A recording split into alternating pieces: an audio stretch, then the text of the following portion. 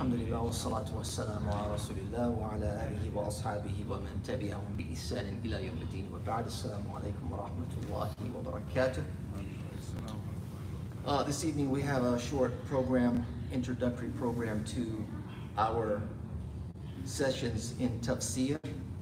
And as you're all familiar with, the role of the Quran and its source of guidance and healing, source of mercy for mankind, and to capture that guidance, that healing, that mercy, our scholars, beginning of course with the example of the Prophet sallallahu alaihi wasallam and his great companions, the tabi'een, have exerted tremendous effort in trying to capture some of the meanings of the Quran so that we would better engage with it and benefit from the guidance therein.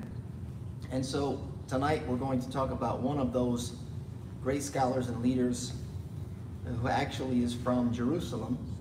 And I thought this would be important considering everything that's going on in the world, especially in that region, for quite some time, to draw on some of the legacy of that region in hopes to not only get into the tafsir by this great imam and delve into the Quran, but also to fall in love with that region and its legacy.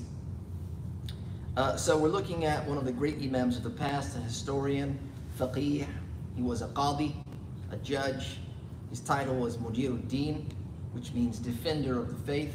Abdurrahman ibn Muhammad ibn Abdurrahman ibn Yusuf al-Ulaymi al-Umari. This is attributed to Umar ibn Khattab. He is a descendant of the great companion al-Maqdisi al-Hanbali, also from the Hanbali school, of course. Imam al-Ulaymi, he was born on a Sunday. This is the 13th of Dhul-Qa'dah, year 860. So not terribly old, not from the very early scholars of tafsir, but certainly some time ago, and he was born in Al-Quds al-Sharif, which is, of course, Jerusalem. We're going to talk a little bit about his life, his quest to seek knowledge. We're going to look at some of his works. I'll mention some of his teachers and what they taught him, and then we'll talk about some of the books that he authored and what they tackle and their position within Islamic scholarship. So, like many of our great scholars of the past, the great Imam al-Ulaymi, his religious studies, they began with his father, who was a major scholar, and he was also a qadi, he was a judge. His title was Shamsuddin, his name, of course, Muhammad ibn Abdurrahman. He studied fiqh and numerous other sciences with his father, who is noted, by the way, to be the first Hanbali scholar of his family, a family of Shafi'i scholars. So he was introduced to that particular madhab and then became quite knowledgeable of it, passing that on to his son. His father was described as being a man of sound creed, sound doctrine. He was a staunch defender of Ahl Sunnah. He did not delve into speculative theology, which is kalam, and he was stern against innovators. That was part of his father's role in shaping our Imam and author al-Ulaymi. He was noted to be a gifted student very early on. At the age of 6, he memorized a book by al-Hariri called Milhat al-I'rab. He recited it to one of the great scholars, Shaykh al-Islam Taqiyuddin Abdullah ibn Muhammad al-Shafi'i, died in 867. You note here the title Shaykh al-Islam. That's because there are many scholars that bear that same title, Shaykh al-Islam. It essentially means that they mastered all of the sciences of Islam and were excelled to a level of being a leader. He was awarded an ijazah by his sheikh in this text, along with other works of hadith and various different narrations. By the age of 10, he memorized the Quran under the tutelage of his sheikh, al-Din Ali ibn Abdullah al-Hanafi al-Ghazi, passed away 890. He attended the hadith sessions of his Sheikh Muhammad ibn Musa ibn Imran al-Ghazi, who passed away 873. He was eventually awarded an ijazah by his Sheikh there. He memorized both al-Muqni' and al-Khiraqi. These are major works in the Hanbali school. He read them to the scholars of his region, and this included Sheikh al-Islam Kamal Nabi Yusuf al-Shafi'i. He's one of the major scholars, passed away in 900. Also, Abu al-Asbaq Ahmad ibn Abdurrahman al-Ramli, passed away in 877, and Najm ibn Jama'ah as well. In 880, he traveled in pursuit of knowledge. He went to Cairo. He stayed there for 10 years, benefiting from the scholars of that region. He studied fiqh with Shaykh al-Islam al-Qadi Badruddin Muhammad ibn Muhammad al-Sa'di al-Hanbali, who passed away in 902. Shaykh Badruddin, this great scholar, learned hadith from the likes of Hafiz ibn Hajar al-Asqalani. And he took a liking to our scholar, our Imam al-Ulaymi, imparted a great deal of knowledge to him while he was there in Cairo. He studied hadith, several others such as Al-Hafiz, Al-Sakhawi, Al-Qutb, Al-Khaydari, and Al-Jalal al-Bakri. Later on, he was appointed to be a judge himself. He served as a qadi of Quds, Ramla, Al-Khalil, which is known as Hebron today, and Nablus. He occupied that seat as a judge for 31 years, except he resigned from serving Nablus after 2 years. But he did stay in that seat of being a judge in Quds, Ramla, and Al-Khalil. At some point he traveled to Mecca. This was around 908 to perform Hajj. After performing Hajj, he stayed in Mecca for approximately 1 month in continuous recitation and worship. After serving as judge, he then occupied Masjid al-Aqsa as a teacher and mufti, and that's when he began to author books. So after his life as a qadi, he started to teach, issue fatwa, and write. And we'll see some of his books and their monumental status, if you will. Some of them are extremely pivotal, I guess, in their topics. The first is Al-Uns al-Jalil fi Tarikh al-Quds wal-Khalil. This is like the glorious history of Quds, Jerusalem, and Al-Khalil, Hebron. Of course, it covers the history of those two areas in general, Jerusalem and Hebron. It's considered a monumental work on the topic, and it revived a great deal of interest and love for that region among its people. It was considered, and still is today, a masterpiece of its time, the most extensive historical work done on that particular region. It covered the prophets and their families that lived in that region or passed through or had something to do with it, discussed its great scholars, as well as some of the memorable events of that region, such as the destruction of the city of Al-Quds, which happened numerous times in its rebuilding. He also mentions the biography of the Prophet ﷺ, who has a direct link to Al-Quds, of course, and discusses the companions that lived or visited to that region, as well as the Muslims that conquered it and ruled it until it fell from their hands, and then eventually he comes back to the conquering or the reconquering of Salahuddin al-Ayyubi, and that's basically where I believe the book ends its historic account. So this book is still discussed today. It's available in print. It's probably, depending on which one you get, it's almost 800 pages in length. He wrote a summary of that book, Al-Uns al-Jalil. He wrote a summary which perhaps would be more accessible to many people. Another book was Al-Minhaj al-Ahmad fi Tarajim Ashab al-Imam Ahmad. This is a biographical work of Imam Ahmad's disciples, which is quite lengthy as well. And because of that, it's very detailed, mentions the scholars, who their teachers were, where they were born, their full name, their works, some of their students. And because it was so lengthy, he then wrote a summary of that, Ad-Durr al-Munaddid fi Dhikri Ashab al-Imam Ahmad. And this, of course, made it more accessible to students of knowledge that needed a quick reference. They just needed the basic information about those scholars, and so they would use this as that quick reference.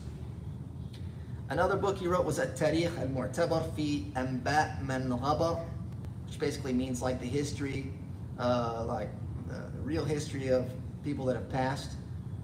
It addresses the history of the prophets and the great scholars from the beginning of time, and it goes all the way to the 10th century, which is basically like his time. He starts by covering Prophet Adam alayhi salam and goes all the way to Isa alayhi salam, mentions some of the historical records of various peoples during those times, other places. He talks about the Christian and Jewish communities.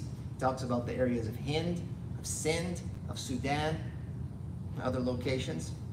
And then this is kind of like the first volume that we're in. He relates the biography of the Prophet ﷺ in a very summarized manner. And then he also recounts the biographies of the four Khulafa, along with what happened during their time of leadership. He mentions the Khilafah of Bani Umayyah, which was after that Khulafa, the Khulafa al-Rashidun. Then, of course, this was beginning with Muawiyah, and it concludes with Mirwan and Muhammad. Follows that with the Abbasid dynasty. He also mentions the Alawi Fatimiyya, their leaders, what happened during their time, significant events. He mentions the Abbasid leaders in Egypt and also the Ayyubi Mamluks. And this goes up to year 901, which is basically all the way up until his time. This was the first volume of a 2-volume book. Second volume relates to the biographies of some of the companions of the Prophet ﷺ. He recounts the biographies of the 4 great Imams, some of the great scholars, leaders, ministers, poets, and judges. Does this in a very summarized manner. And in the second volume, there are approximately 600 entries, names that he mentions, and they're all alphabetized as one might expect. Another book that he wrote is called Tasheeh al-Khilaf al-Mutlaq al-Muqni', which is a work on fiqh, deals with the variant views in that particular text, al-Muqni'. Another book is Al-Ittihaf, which is the summary of Al-Mardawi's Al-Insaf. And to understand the nature of this summary, you'd have to know what Al-Insaf represents in the Hanbali madhab. It's one of the 3 reference books. Al-Insaf is considered a book on it's a unique book within the madhab. And Imam al-Mardawi, having authored that, did an exquisite job to the point that the scholar said that no one ever authored a book of that caliber within the madhab, what he did in that book. The next book, and this is where we're going to stop for a short period of time to discuss, is Fath al-Rahmani fi Tafsir al-Quran. And this is the book that we're going to be looking at every day in Ramadan this year. So to understand what we're going to be touching on throughout the month, to help frame our expectations, I just wanted to introduce this book and to give you an idea of what it contains. So the Imam al-Ulaymi, in the introduction of his work, he says that it's a summarized tafsir. He's taken great effort to keep the language very succinct, it's very brief, while capturing the essence of what the great Imams have related in the past. So there are some major objectives or areas that he addresses, and then there are some kind of like supplementary, secondary topics that he is regular with. So of the first are recitations. And he begins his tafsir with like a 10-section preface, an introduction to the book, what the objectives are, and then he brings this preface, 10 sections. They include various lessons in relation to the virtue of the Quran, the reward of servicing it via tafsir, speaking about the Quran, etc. And then after that, he jumps right into it. The 4 major objectives of this tafsir are mentioning the 10 well-known recitations. He basically addresses them, their guiding principles behind the recitations, and mentions the meanings of those variations, what the variation would produce in meaning. And an example of this we can see found in Surah Al-Baqarah, verse number 213. Allah subhanahu wa ta'ala says, كَانَ النَّاسُ أُمَّةً وَاحِدَةً فبعث الله النبيين مبشرين ومنذرين وأنزل معهم الكتاب بالحق ليحكم بين الناس فيما اختلفوا فيه. So here basically in this verse it means mankind was of one faith, or they were one community, ummatan wahida, and this was before their deviation. فَبَعَثَ اللَّهُ النَّبِيِّينَ مُبَشِّرِينَ. Then Allah subhanahu wa ta'ala sent the prophets as bringers of glad tidings and warners, and sent down with them the scripture in truth. وَأَنزَلَ مَعَهُمُ الْكِتَابَ بِالْحَقِّ لِيَحْكُمَ. This is where you have to pay attention. To judge between the people concerning that in which they differ. So in this recitation here, it says, لِيَحْكُمَ, which is the recitation of the majority.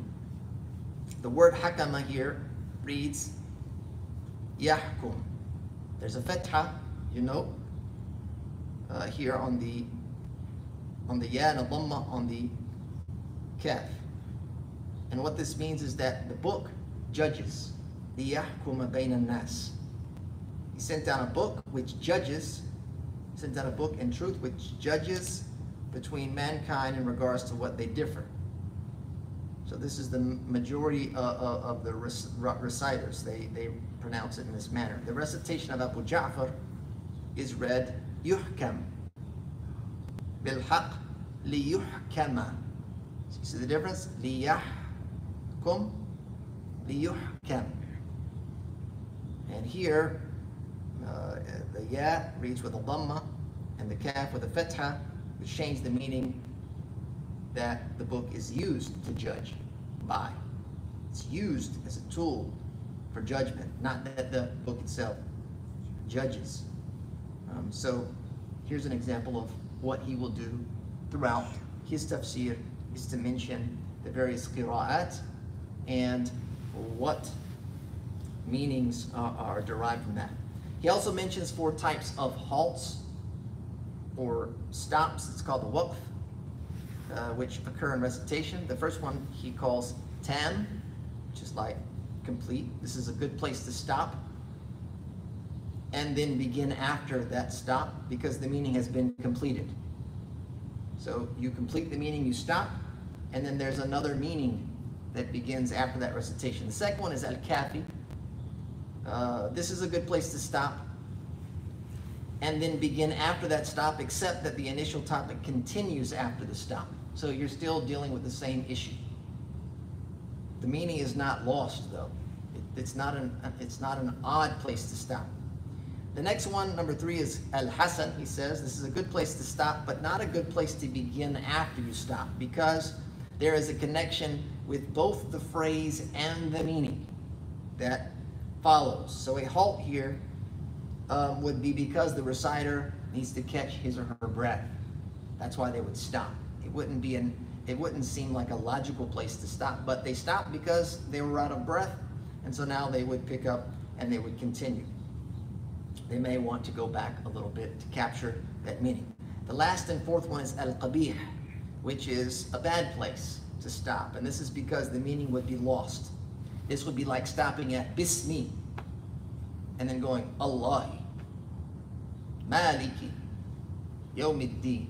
That type of stop is considered qabih. The majority of scholars prohibit a halt or a pause in this case. The reciter stops here. They can if they've run out of breath, but it's recommended that they go back a bit and they start again so that the meaning's not lost and it's not odd in the recitation. So those 4 things, or those 4 halts or pauses, he points out as well. So the first thing has to do with the recitations and some of the rules of recitation. The second major objective is to address any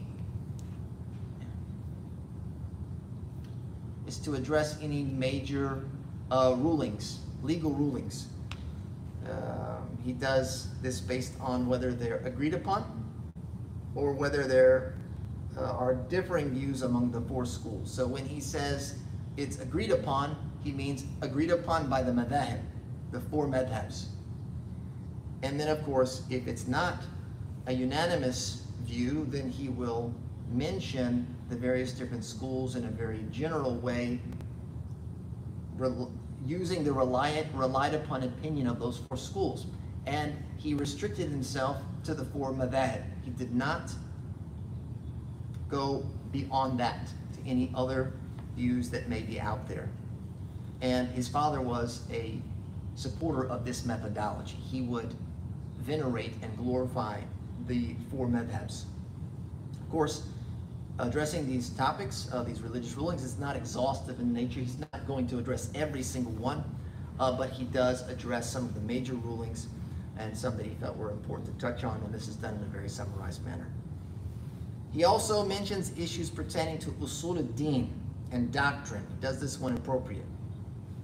So we're talking about the Aqidah of Islam, and this is done also in a very summarized manner, and it reflects traditional orthodox conclusions. He doesn't get into all of the different groups and sects, etc. Some examples of this we can find in sort of 42, verse number 11, Laysa kamithlihi shay'un wa huwa as-sami'ul basir. There's nothing like unto him. This is basically what the verse is saying. There is nothing like unto him, and he is as-sami' al-basir. Of course, as-sami' is hearing and al-basar is seeing. So what the Imam says in regards to the explanation, he says, what is meant by the word mithlihi, laysa kamithlihi, is his that, is the that of Allah. And the word shay, kamithlihi shay, which is a thing, refers to existing creation. Laysa kamithlihi shay. There is nothing like unto him. Ibn Abbas said, he has no equivalent, meaning Allah has no equivalent. And therefore, Tawheed is to affirm a that, which is different from all other dhawat. That is like self, the being, if you will.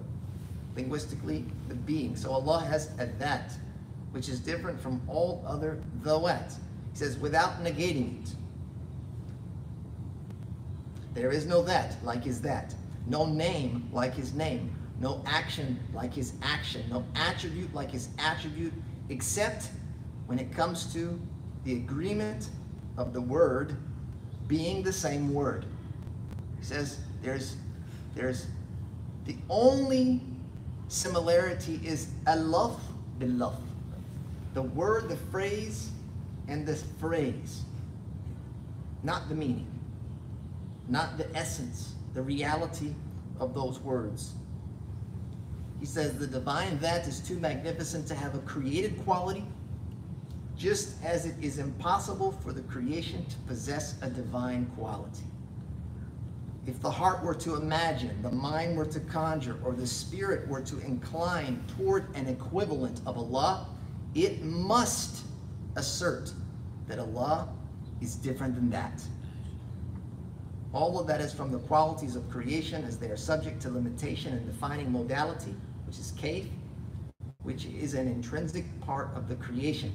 The Creator is considered too exalted for such descriptions. Another brief example of this is found in verse number 59 of Al-Furqan, in which Allah subhanahu wa ta'ala says, الَّذِي خَلَقَ السَّمَاوَاتِ وَالْأَرْضِ وَمَا بَيْنَهُمَا فِي سِتَّةِ أَيَّامٍ ثُمَّ اسْتَوَى عَلَى الْأَرْشِ. He is the one who created the heavens and the earth and everything in between in 6 days, then performed istiwa ala al-arsh. Istiwa, of course, has numerous meanings.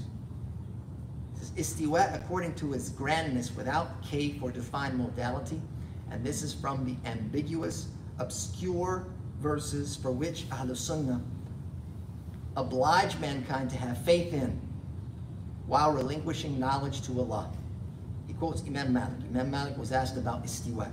He said istiwa is known. It's ma'lum. And Imam al-Ulaymi says it's known linguistically. Its modality, however, is unknown, al-kayf. Having faith in it is obligatory, and asking about it is an innovation. Imam Ahmad was asked about the words of Allah in Taha, verse 50, Ar-Rahmanu ala al-arsh istawa. He said, it is just as delivered, but not as imagined. It is as it was revealed, but not what you might think it is. It's like Just take it as it is and don't delve into it. So that is just two examples, very brief examples of the manner in which he deals with these doctrinal issues in his tafsir. And this is directly in line with the madhab of Imam Ahmad's disciples when it comes to doctrine. The last thing, he prevents various lessons and tender reminders. These are like raqa'iq, very tender reminders, lata'if. And this is done throughout the text when appropriate. So you'll find some soft, heartening lessons that are often derived from, stories that we find in the Quran, etc. Number of secondary objectives. He also mentions the location of revelation, if it's from Mecca or Medina.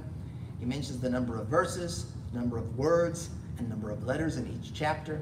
He addresses the reasons of revelation when there's something specific for each verse. He relates the stories of the prophets, the past nations, as well as relevant people, places, and dates. I mean, he's a historian, okay? So he's already, tapped into and has an appetite for that.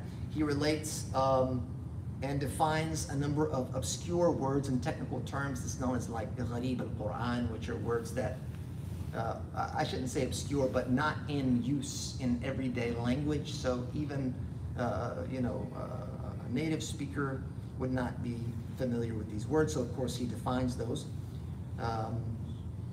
And then of course, after explaining and going into all of the detail that he does with each verse, he offers a very basic summary to basically conclude that verse, and he exerts all efforts to arrive at an accurate explanation based on the main sources of tafsir.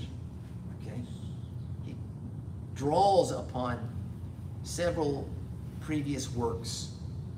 Tafsir al-Tabari, of course, al-Baghawi, al-Zamakhshari, al-Razi, al-Qurtubi, Ibn Atiyah. These are just some of the major works that he uses for his tafsir.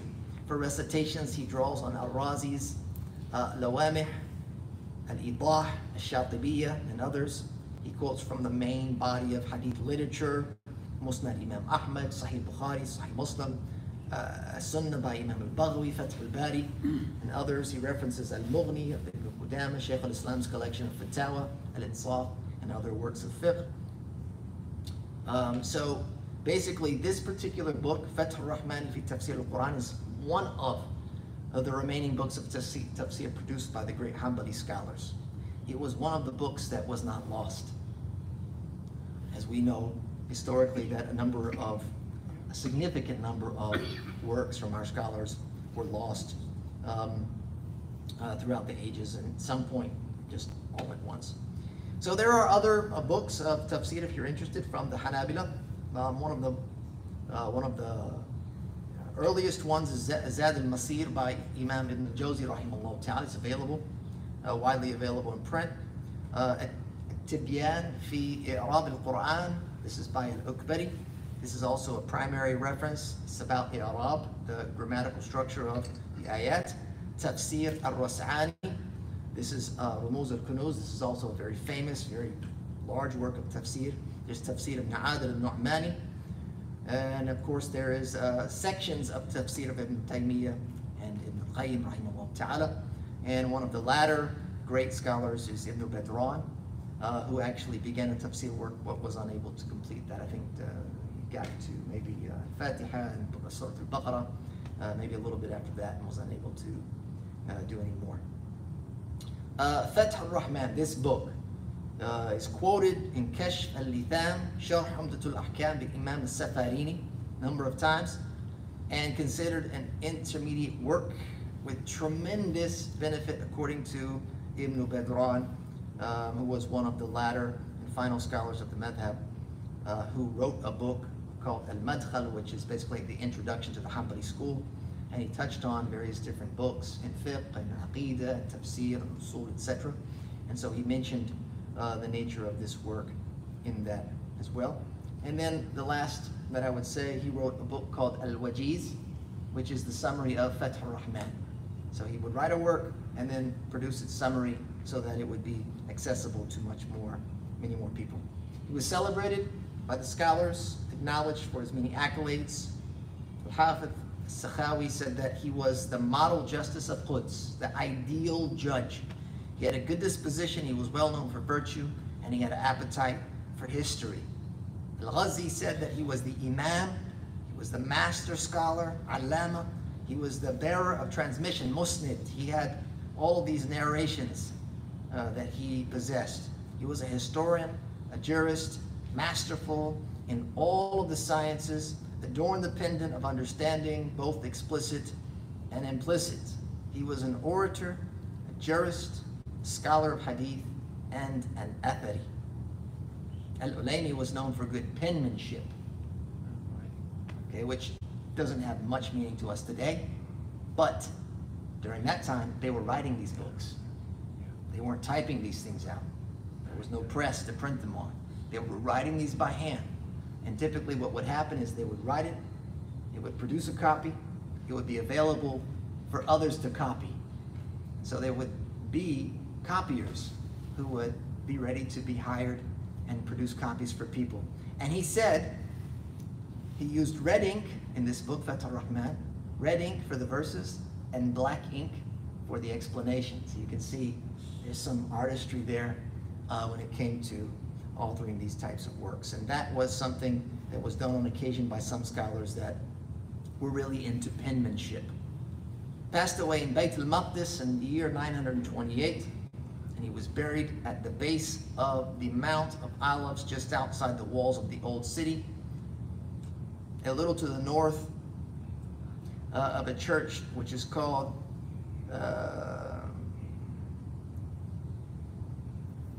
Gethsemane, or Simoni, Gethsemane, I think it's how it's pronounced. And this is right at the front of the tomb of Mary. This is where the Eastern Christians believe that Maryam alayhi salam was buried, and his tomb is right next to that location. If you're interested, you can look that up online. There's pictures of it. It's like a dome that's placed over his grave with 4 pillars. The architecture is obviously of Islamic influence, you know, among different types of architecture with the various different faiths, etc. So that's where he's buried. Bayt al-Maqdis, he died in 928. We ask that Allah subhanahu wa ta'ala bless the Imam, of course, into place all of his efforts in the scale of his good deeds.